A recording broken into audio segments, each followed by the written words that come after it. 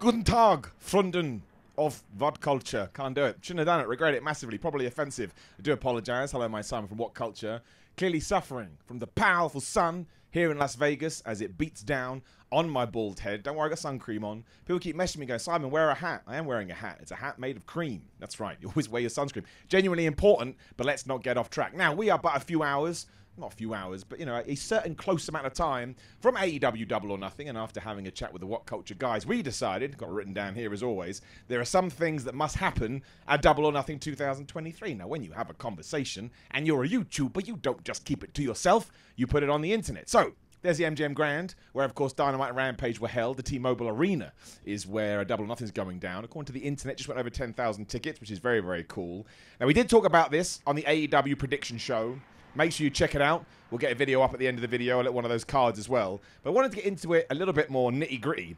Because when we come to the Four Pillars match for the AEW World title, which, by the way, this came out recently, MJF came out with that whole storyline. He thought this was a good idea to try and elevate Jungle Boy, Sammy Guevara, and Darby Allin, which I massively like. Because I think the person behind the MJF character is very, very astute when it comes to wrestling. This is why I think he'll go far, because he understands the bigger picture. He understands the business, as some people say. Something big has to happen at the end of this match. And I think because Sammy Guevara has been the focus for so long about what's he going to do, is he going to lay down, is he a good guy, is he a bad guy? And he did just have a face turn from nowhere. It was a little bit strange. It felt like a red herring. It felt like a ruse. If I was Sherlock Holmes, I'd be like, haha, I'm not going to follow this path because I understand it's going in the wrong direction. Whereas the kind of ongoing storyline, other than Darby Allin obviously being a future world champion, I think, and coming from nothing, cleaning toilets, and now being an AEW guy. Jungle Boy Jack Perry, I feel, because he did that promo on Dynamite where he was all like, look, when I leave this Double or Nothing, it has to be better than the last two times. I've been sad, I've been upset, I've been feeling down in my tum-tum.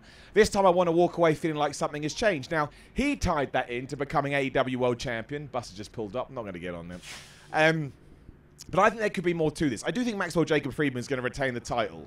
I'm not saying the Jungle Boy is going to lay down, but I think Jack Perry should, I'm going to use the word should, help him in some sense. Maybe he screws over Darby, maybe he screws over Sammy, and you get an alignment out the other end of this. And it ties back into that promo that MJF and him had in the room when Darby Allin caught them. It's like, what are you doing?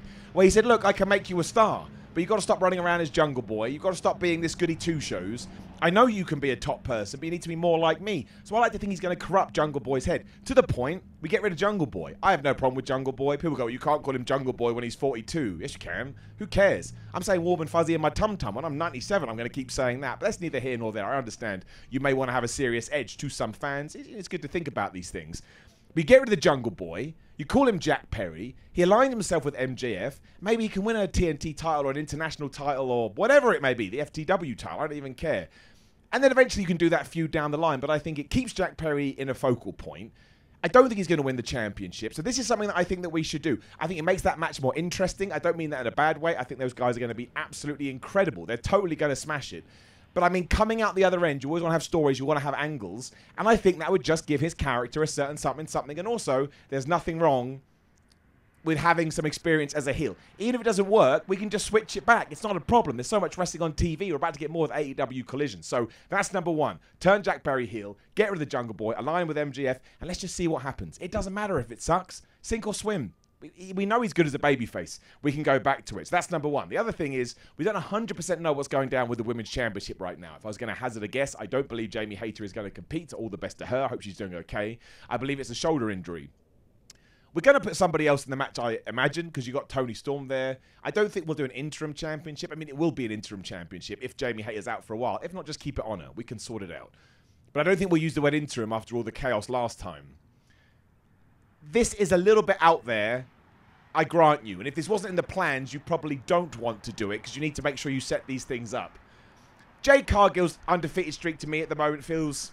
It's good, and I like Jade Cargill. She's clearly a star. She's clearly amazing. I don't understand the argument on the other side.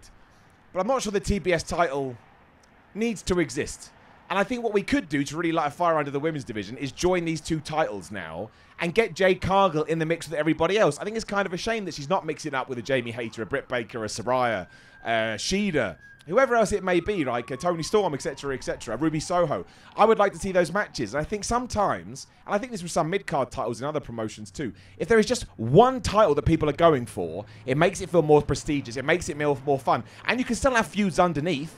It can be over a Japanese shampoo commercial. We've seen that back in the day. That was between Booker T and Edge, 2 WWE Hall of Famers. So I think all of a sudden, if the opportunity does present itself, you could probably get away with this. And I think it may actually garner more interest in the women's division. Now, what you do with Taya Valkyrie and Jade Cargill, I don't know. But we could plant some seeds here. And then we can sort of let it play out on television. So that's what I would do. I would kind of go a bit crazy here. I think Sean Ross Sapp said it when he was talking about Jamie Hayter's injury. He was like, I don't think the women's division is ever going to be the same again. I'm paraphrasing here, so excuse me if I get that wrong. But it certainly made my eyebrow go up. And I hope it's something like this. Let's get them all in one mix. Let's tell stories and let them have them all fighting for one prize. I think that would absolutely rock. So I'm throwing it in here. I absolutely am. When we get to the Blackjack Casino Battle Royal as well, this is an actual really hard thing to try and establish. I don't think Orange Cassidy, after his amazing 23-match run, the best championship run right now in all of wrestling, come fight me. I won't fight you. I'll just shake your hand and give you a hug. But I don't think he should lose by being thrown over the top rope. Unless, that's right, here's the asterisk, it's by the one and only Jay White. Jay White is amazing. I know he's got this feud with Ricky Starks, but hey, man, you can merge storylines. We've seen that happen before. Jay White is such a wonderful asshole, and he's such a wonderful heel, and he understands his character so well, and he does not care how... Like, he's perfectly happy to be, like, the lowest of the low. We saw that in New Japan all the time. He's someone that can get away with throwing Orange Cassidy, the piece of fruit, over the top rope and winning a championship that way and being like, I'm the man, I'm the champion. Then you can have a series of matches. Maybe Orange Cassidy can be the guy that teams up with Ricky Starks. Because do not forget, Juice Robinson and Jay keep beating him up. Remember on Dynamite? Juice Robinson going, like some kind of crazy South Park character. So that almost writes itself. Ricky Starks and Orange Cassidy going against Jay White and Juice Robinson because Orange Cassidy is mad what Jay White did to him. Then you can go into the singles program. Maybe Orange Cassidy wins it back. Maybe Jay White hits the Switchblade and he gets the 1, 2, 3 or the Blade Runner. I always get confused. His nickname is Switch. I don't know. Who cares? I care a lot, actually. That upsets me. But that's something you can get away with. So if we are actually booking Orange Cassidy to lose the championship, make sure it's Jay White. Make sure it's Jay White. I think it would be wonderful. And his shibby-eating grin that he had at the end of it, I think it'd be so cool. And also, I genuinely think you can get 4 months out of Orange Cassidy versus Jay White. They will have terrific matches, and then you decide which direction you want the international title to go in. Because right now, it has credence, all because of what Orange Cassidy did. And as I always say, Orange Cassidy, one of the best wrestlers in the world. Same with Jay White. He's underrated, even though everyone knows he's brilliant. So I'm throwing that on the table too. As we are talking about the Battle Royal as well, I'll keep this one nice and simple. Rumors suggest that Keith Lee and Swerve Strickland were supposed to be on the pay-per-view. It started in October. They're now in the Battle Royal. Here's what we need to do. We need to have an angle. I don't care what it is. Some kind of angle. Cops are coming to get me, so I've got to speed up. But you've got to have some kind of an angle that leads to a match on Dynamite. We've just got to do it. Pull the trigger. I agree. Phil agrees. The What Culture guys agree. We talked to some fans. They agree. I listened to Wrestling Observer the other day. They agree. Everyone just wants to see the match. And not only is it a little bit overcooked, they'll have a great match. It's Keith Lee and Swerve Strickland. It will be flipping awesome. And Swerve needs more. Keith Lee needs more. And I think the only way we can do that is if we put this feud to bed. It's just been way too long. It's way too elongated. It happens sometimes. I appreciate the fact it hasn't vanished entirely, but do an angle in that match and then do the match on Dynamite. Get it done. Draw a line under it, and we can move on to something else. A couple more. These are pretty obvious, but I think I think you need to do it.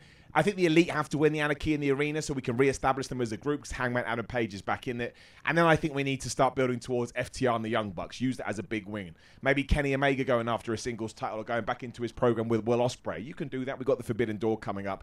Don't know what you want to do with Hangman Adam Page. Some water just fell on my leg. I think the palm tree is attacking me. But, I think if they win, it kind of establishes them to go after something else. Whereas I think the Blackpool Combat Club can probably suffer a loss right now. I mean, the other thing you could do, of course, you could set up Kenny Omega versus Bryan Danielson Part 2. Mate, if you're going to do Forbidden Door Omega versus Ospreay, you can do Omega versus Danielson at the Wembley show. So I think they should win as well. And my last one, Adam Cole defeats Chris Jericho. We go right into the Adam Cole. Oh, we leave it a little bit, but the whole point is our direction is Adam Cole and MJF for the World Championship. And this ties back to my point one, which is Jack Perry. Roderick Strong will be in Adam Cole's corner. We know this. and Jungle Boy Jack Perry can be in MJF's corner. You can do the Roderick Strong Jack Perry feud. Roderick Strong's amazing. He won't beat the crap out of him like Rouge did, which will benefit him too. I think with his experience as well, it will help Jungle Boy be an even better bad guy. And I think these are all little things that we can do at the show, which will allow Dynamite and Collision to grow over the next few weeks and over the next few months. And also, don't forget, on Dynamite, MJF did start going back to the whole, the big contract bidding war of 2024. Last time he did that was when CM Punk was around. Just throwing it out there. Throwing it out there. Could we be going back to that feud? I would imagine so. Or at least we're going to plant the seeds to do it. So, just some food for thought. Make sure you let me know your thoughts in the comment below. If you don't agree, that's all right. You can say, Simon, you goober, you don't know what you're talking about, which I don't. But somehow, it landed me in Vegas, so I'm going to keep ranting and raving anyway. Make sure you enjoy the pay-per-view as well. It's a crazy weekend for wrestling. We've got WWE, we've got NXT, we've got this. Just enjoy it as much as you possibly can. I appreciate you watching. There'll be a video on the screen right now, probably AEW Double or Nothing predictions. Click that and you can get my sort of more specific win-loss kind of thoughts when it comes to the show. Make sure you put a smile on your face. Enjoy it. I'm going to moonwalk out of the camera. I regret I've done it now. I regret it. I'm moonwalking away. No, Phil, I can't really moonwalk. I'm just going backwards. Well, that's the end of my career. Goodbye.